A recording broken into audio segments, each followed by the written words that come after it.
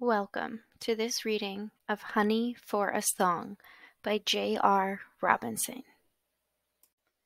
One dawning day, a lady bear was walking along, humming a sweet little song, when she spotted a honey beehive off in the distance. She thought to herself, I really would love to taste that honey, but I don't want to destroy their hive, their home. What can I do? She then had a very bright idea. She was, after all, a very bright bear.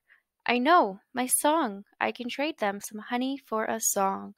She got up some gumption, approached the busy buzzing bees, and said, Excuse me, little buzzing bees, I am simply longing for your delicious honey, but I do not wish to disturb or damage your beautiful hive. I would love to share all that I have with you, but all that I have is my little song. Would you consider sharing your honey if I sing you my song? The bees quickly talked it over and decided it sounded like a good deal. Other bears in the past had not been so kind, plus they had already made more than enough honey for the season. The bee said, Why not? Let's give it a shot. Okay, Lady Bear, let's hear what you've got. I will sing my heart out. And so joyfully she sang, and the song filled her heart and spilled out into the forest. The song was so lovely, not only did the bee start to buzz along, but nearby the bunnies did too. Raccoons and foxes started singing along too. It was a very catchy song, so catchy in fact that the birds began to sing it and they carried it over the treetops and throughout the forest. The song then traveled to the edge of the forest, where the children of the village were playing nearby. Being so connected to magic and nature, the kids started singing the sweet melody right away.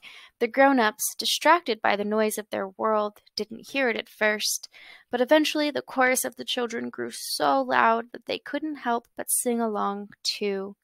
They forgot what they were arguing about and started going round to each other's houses for tea. And so in this way, the song traveled from village to village, and from the village to the city, and from the city to other cities. It traveled all across the continent. It was carried by humans to the sea creatures, who sang it to each other all throughout the mighty oceans. It reached the shores of faraway continents. The giraffes sang along, the hippos sang along, and the lions sang along too. Before long, the whole world was singing the bear's sweet song of peace. And the love was felt by all beings on earth.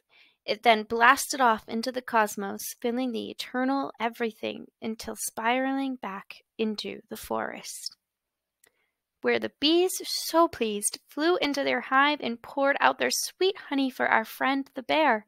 And oh, honey, was it yummy. The end.